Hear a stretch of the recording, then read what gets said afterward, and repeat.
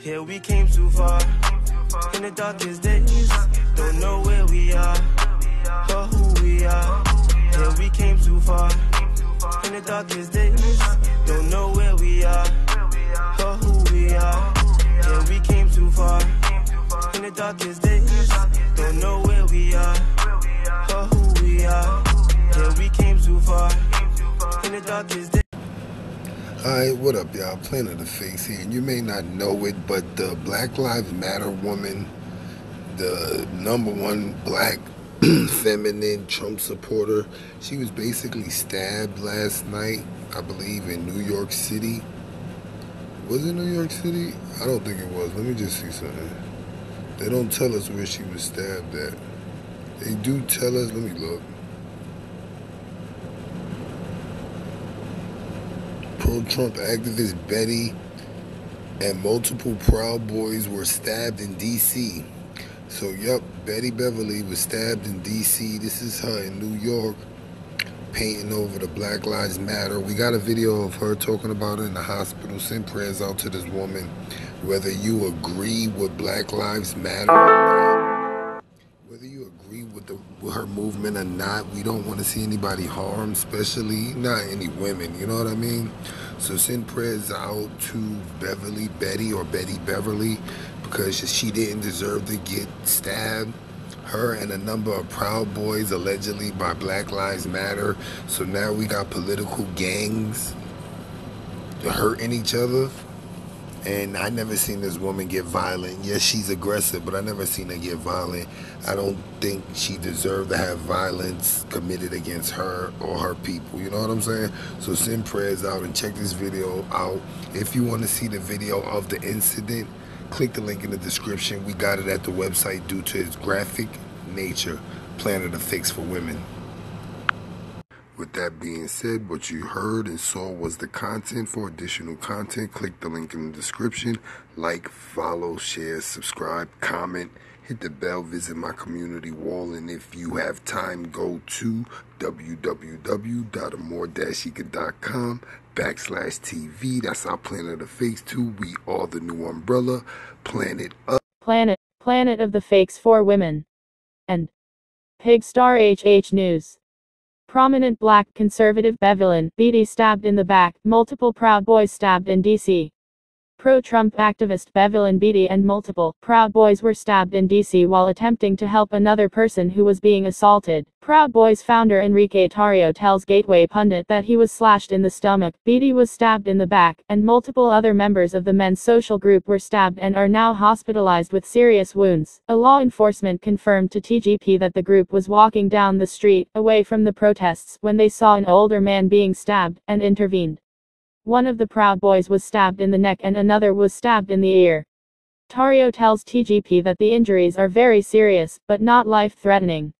He says they were walking to their cars when they saw a man getting stabbed and got involved. He says the attackers were Black Lives Matter supporters. We were helping some guy that was getting stabbed by 2 black males and 1 female.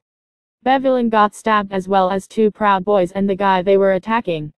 I got slashed, but it's not serious. We were walking to our cars, Tarrio explained. No arrests have been made at this time. Beatty previously made waves for repeatedly painting over the Black Lives Matter state-sponsored graffiti in New York City. This is a breaking incident and the Planet of the Fakes will be updating as more information becomes available. Thank you very much. Go to www.amore-eka.com.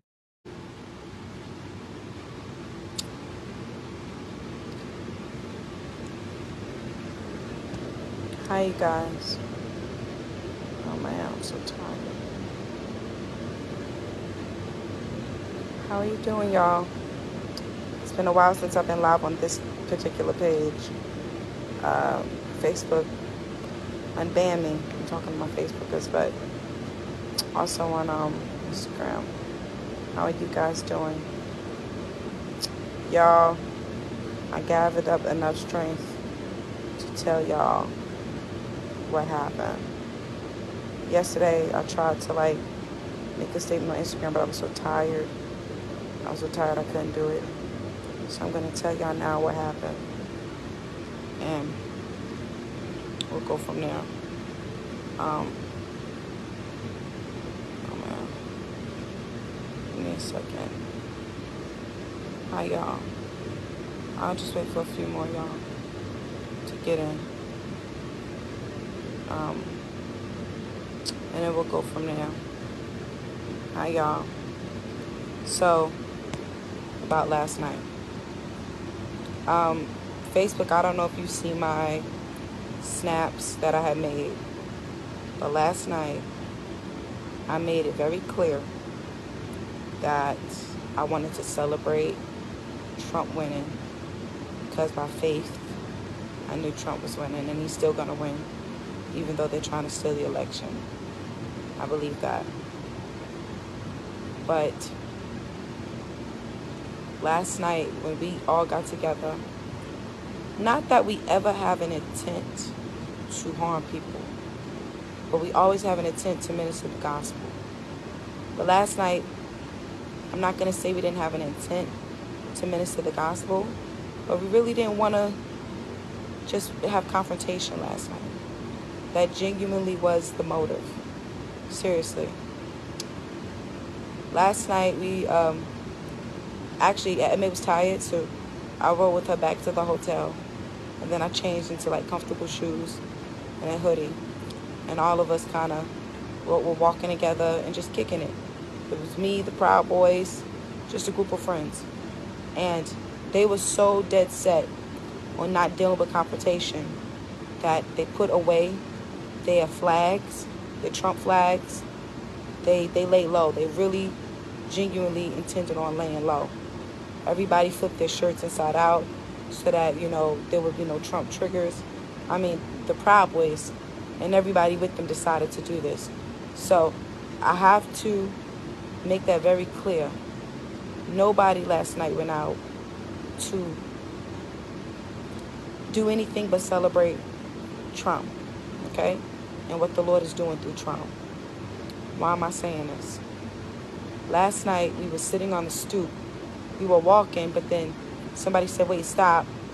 We were waiting on a friend to meet up with us, and we were walking. And one of the girls said, stop. Trump is about to make an announcement. So we were about to listen to Trump talk about, voter fraud and what's basically happening right now. So while we were waiting for him to make an announcement, as he started to get up on the stage, we seen an old white guy walking across the street. He looked like he had just came from some type of election party. He had on a suit, tie, but an very older gentleman. And he was walking by himself. And, just walking. Now we seen 3 young kids who happen to be black watching the guy, following the guy, and started walking towards the guy. Okay? People get mad when we say this. Let me tell y'all something, and a lot of y'all are not gonna like what I'm about to say. I don't care.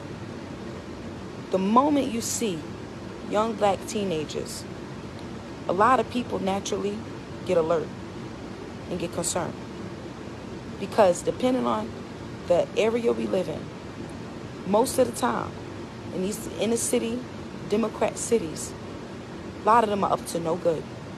Whether you like it or not, you don't have to like what I'm saying. And that's the problem, especially with the black community. Because even the black ones who don't do these type of things I'm about to say happen, you defend them that do. And you're basically their protection. Because I'm going to tell you something. Last night was straight savagery. Savagery. And it seems as if we scream and riot when cops shoot us. But we won't talk about the savagery that goes on in our own neighborhoods. There's a reason why sometimes cops have to pull out a gun and shoot a couple of us. Because of the savagery. Okay? I'm saying what I'm saying, and I don't care if you don't like it. This is the reality. We seen them young kids walk up to that old man, and we already knew what it was.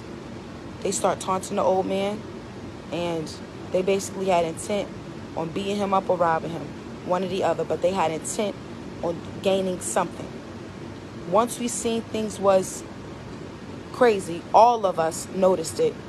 We walked across the street and we said, stop. And I remember saying to the man, hey, young man, why are you bothering this man? Leave him alone. Now, let me tell you something. A lot of you Christians will say, oh, Bevelyn, you always looking for trouble. Shut up, you false prophets. If you was standing outside and seen kids roll up on a single old man who's by himself, and you would stand there and not do nothing, it goes to show the type of coward you are. And you're the reason why this nation is so corrupt now. Because it's people like you who pull out your phone rather than go and help someone who you see old enough to be your grandpa by himself being pulled up on by 3 young kids who have an agenda.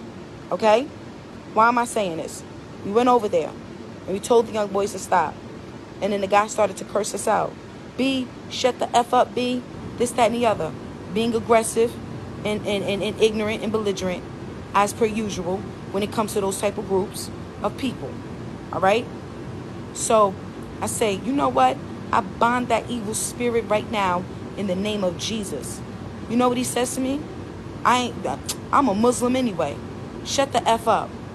So then the girls he with, because it was 1 boy and 2 girls, I said, listen, would your prophet Muhammad want you to act like that? Leave this man alone. Did you come out here just to beat him up or bother him? Leave him alone. He said, yeah, I came out here for smoke. This is what I want. We've been looking for this all night. These young kids came out looking to hurt someone. And I got proof. I'm going to validate what I'm saying. You guys need to open up your eyes to a lot. What's going on in our nation and what we are protecting. What the leftists are protecting and fueling. Okay? So now the young girl says, shut the F up or I'm going to punch you in the face. And I said, no, I am not going to shut up.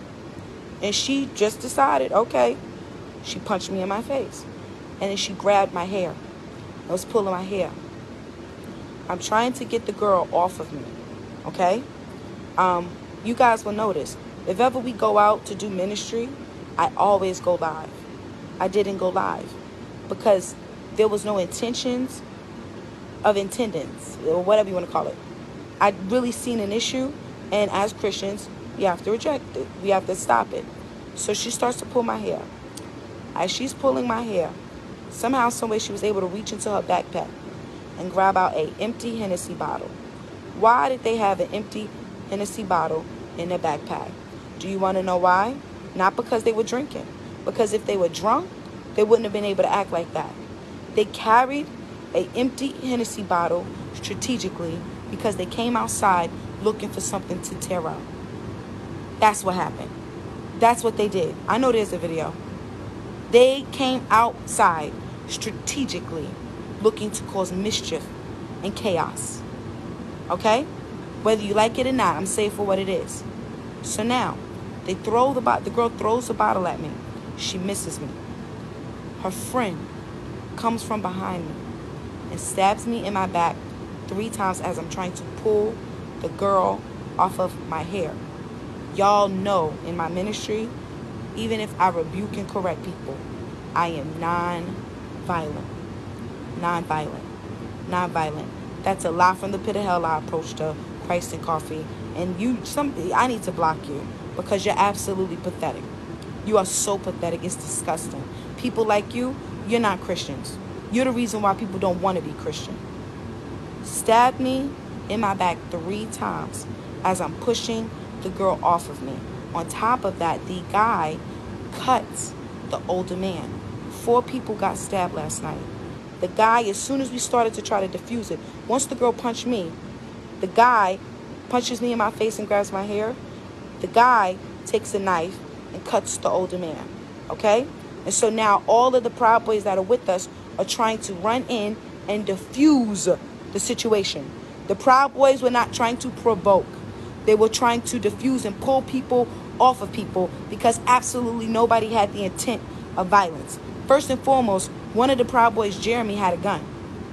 He left his gun in the car. If he was looking for smoke, he would have carried his gun with him. Nobody came outside looking for those type of issues. Okay? It's just not necessary. We were not on that type of time. Okay?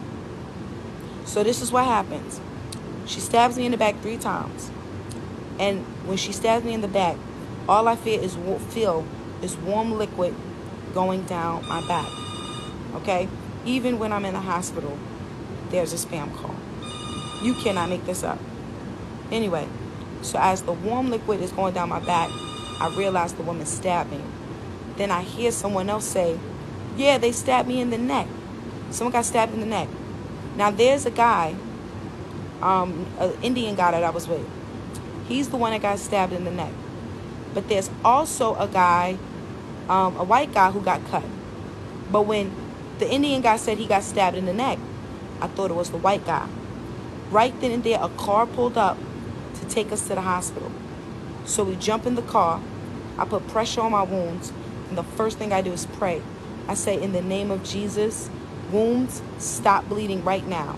So I'm pressuring my wounds and I'm praying over my body. And I say, my life is not my own, Lord, it is yours. And the enemy will not have my life. He will not take my life in the name of Jesus. Now, mind you, it's a lot of blood, but I'm just declaring and decreeing.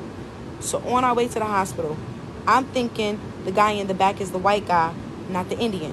Because me and the Indian had a conversation prior, and he told me he was saved.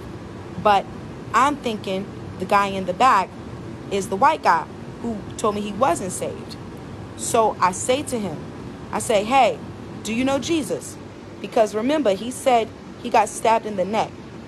So I said, hey, do you know Jesus? And he says, yes. And I said, well, listen, I need you to confess your sins to him right now. I need you to repent of your sins. Because I wasn't even worried about myself. I didn't know whether that guy was saved. And I didn't want him to die and go to hell. And so I just asked him to repent of his sins and to accept Jesus. And he's saying, oh, I know Jesus, I know Jesus. I'm like freaking out. I'm like, listen, you better repent now in the name of Jesus. Because all I know is he got stabbed in the neck. And I wanted to make sure that, God forbid, something happened to him, it wouldn't be an eternal end. Because my concern is always a person's soul. That's my concern. And that's the truth. And so when we get there, he gets out the car and I realize it's the Indian. And then I'm like, oh, thank you, Lord. Okay, he's already saved. He's going to be okay. So we go into the hospital and immediately they tend to us and they make sure that we're good. And they fix my wounds. Mind you, the bleeding stops supernaturally. Before I get to the hospital, the bleeding has already stopped. So the Lord heard my prayer. And they just patch it up. I didn't need stitches or anything, but they were deep. So one stab punctured my lung, and so I have a tube through my lung to drain out the blood, and another stab kind of grazed my liver. So right now I'm just waiting on recovery, but they're saying in about 3 or 4 days I should be fine. And I thank God that I was there, because those kids came out with knives and empty bottles ready to hurt somebody. And if I wasn't there, it could have been that old man, okay?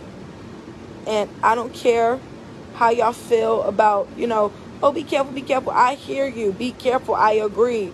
Be careful. Use wisdom. But if you see somebody that is about to get hurt, how careful can you be of your own life to not go and help someone else? And if I could rewind time, I would have did the same thing. But I'm going to tell you something. I am ready to address. I've been addressing it. I talk about Black Lives Matter all the time and why I won't stand with them. But I'm going to tell you something right now. The black community needs to be addressed. They have become, because of our years, constant years, of fatherlessness, abortion, fornication, and constant sin in our community. We are dying out by the droves, okay? But basically at what? 11% of the population. And our children are savages. I never seen such kids, and they were young, dumb kids who just ran, hardy feet, running to go and hurt someone else, running to go to take what doesn't belong to them, running to go bother the innocent. These are savages, okay? Because of our disobedience as a black community, and because of our constant pawning of each other and protection of our issues, because we will never address what we do to each other, but we will raise hell for what a white person does to us. We have raised up ruthless, savage kids. These kids are ruthless and savage. They have no respect for their grandparents. They have no respect for the elders. They don't even care about the name of Jesus. Kids like that, I'm going to tell you right now, and y'all ain't going to like what I'm about to say, but this is why we have a Second Amendment. Because kids like that need to be shot. And I mean that. Some kids are really that deadly. Why do you think these cops end up shooting these kids? Because they're telling them to stand down, and the kids are refusing. And so the cop has no choice but to shoot them. But no, they never want to acknowledge how savage these kids are. They always want to blame everything on the cop. But I'm here to tell you that's a lie from the pit of hell. Our community is full of savagery. Savagery. They say, oh, black queen 1 minute. But then you'll shoot someone in the foot. But then you'll stab someone. They will shoot and stab their own women. It was a white guy who ran after those kids who hurt me and protected me. Okay? And tried to get those kids. Okay? Y'all didn't see that part of the video. But let me tell you something. I'm done. I'm done. I'm done. I am not going to act like our community is not full of vicious, vile sin. These are thug savages. They're disgusting, and it needs to be addressed. And if you think, oh, so there's two ways you deal with a savage. You can be a coward, and you can say, oh, okay, so going forward, you just shouldn't be out late at night. First of all, we wasn't out late at night. But if that's the option you choose to take, then you're a fool. Or put him in jail and shoot him. And it's sad to say, Biden was foul for making that bill, but we gave him a reason to make that bill. That 1994 crime bill. Let's talk about it. He was foul to make that bill, yes, but we gave him a reason to. We presented only what he could assume we were, savages. And we've been doing it constantly. Killing each other in the streets, murdering each other. The type of stuff that we do to one another. Let alone what a white person does to you here or there. The type of stuff we do to one another. It's pathetic, bro. It's pathetic. But I thank God. It could have been my last day, y'all. But I know where I would have went.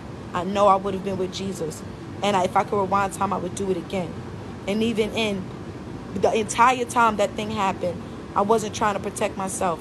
I was trying to protect that man. And I'm glad it wasn't as bad for him. I got it the worst out of everybody. But if I rewind time, I wouldn't change a thing. Because I'm not going to ever be a coward and let the enemy take territory. And I call myself a Christian. I will never do that. I will never stand by idly and watch the work of the enemy go before me and be a coward and not stand up. So I just thank the Lord that he spared my life and he protected me. I know it wasn't his fault that it happened. This is collateral damage because we live in a sinful world. So things like this are going to happen by default because this world is so sinful. But my God spared my life. And I'm alive today. And I am excited because I'm taking even the more territory. I will not stop. I will go harder. I'm going to always go hard for God to the day I die. And I knew. I seen the thought of me being in a casket came to my mind. And I said, well, Father God, just keep my family and I'm going to be okay. But the kingdom is for those who are persecuted. Blessed are those who are persecuted for his name's sake. For the kingdom of God is theirs. It's mine. So I thank you, Lord, for that. And God bless y'all.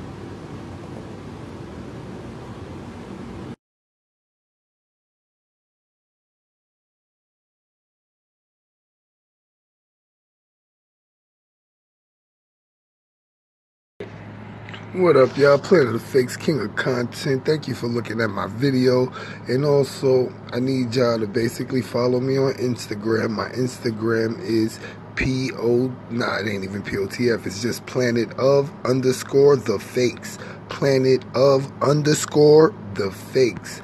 Subscribe to all my channels too, mainly Planet of the Fakes, Umbrella Corp, POTFS, Planet of the Fakes Women Group, Planet of the Fakes 4KDZ. And make sure you like us on Facebook. Just put POTFS Global News. Thanks for watching our video, and definitely make sure you visit www.amordashika.com/TV, and that's basically where you see thousands of videos on our website, unflaggable, uncopyrightable. You could be there too. Just get your content together.